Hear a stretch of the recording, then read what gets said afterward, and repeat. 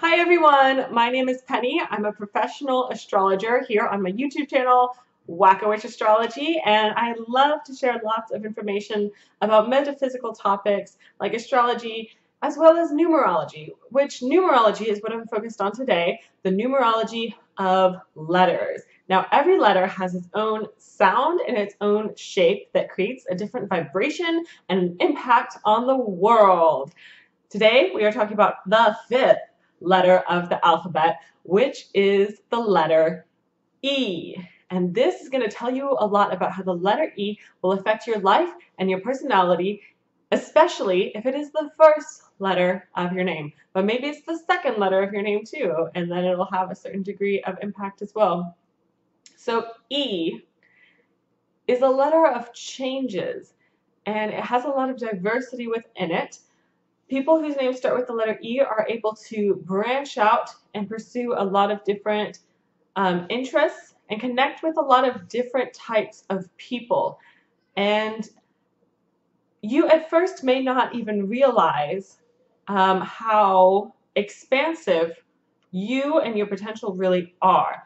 Like you might be kind of a little bit more shy as a child and not as social, but then over time you start to branch out more and more and see things from a larger perspective and what kinds of people you can connect with and what kinds of things you actually understand. Like you might have had such a more narrow-minded idea of yourself and who you are when you were younger, but then as you get older, you see that that's not true. You see that there are so many different layers to everything, including yourself, and there are changes that are meant to happen and that are meant to help you evolve. E for evolve. So the letter E, it almost looks like a cake to me. Like there's the middle part and the top part and the bottom part, and there's like these different layers. Like it's like a layered cake.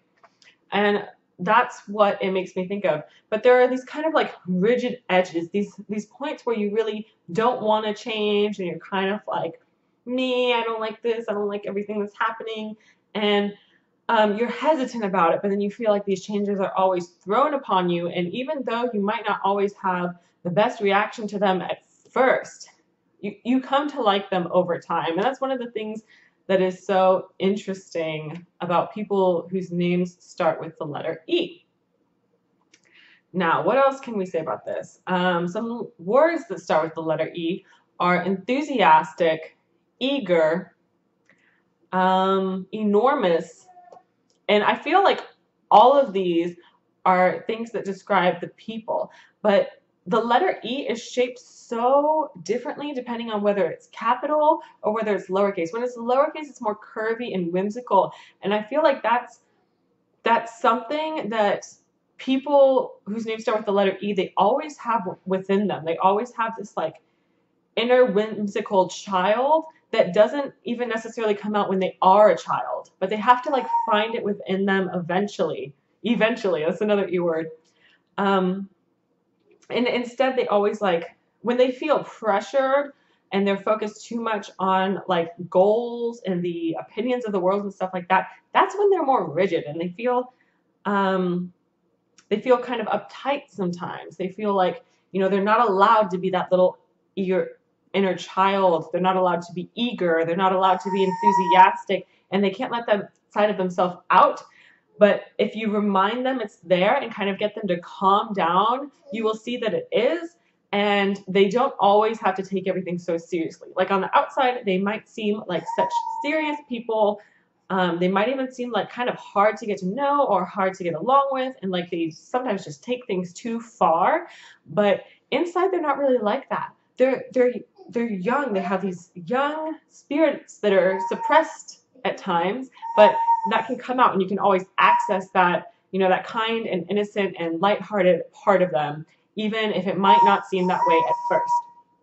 So anyway, I hope you got something out of that video and you learned a lot about the letter E, and go ahead and check out all of the astrology videos and other numerology videos and tarot videos that I have on my channel. Subscribe if you aren't already, and check out my website and everything like that. If you want to support me on Patreon, that would be excellent. I can always use a little bit of financial support because I'm kind of just a crazy traveling gypsy woman. who spends more time learning than she does actually making money. I'm kind of a bookworm. But anyway, thank you so much for watching, and I hope I will see you again soon. Bye.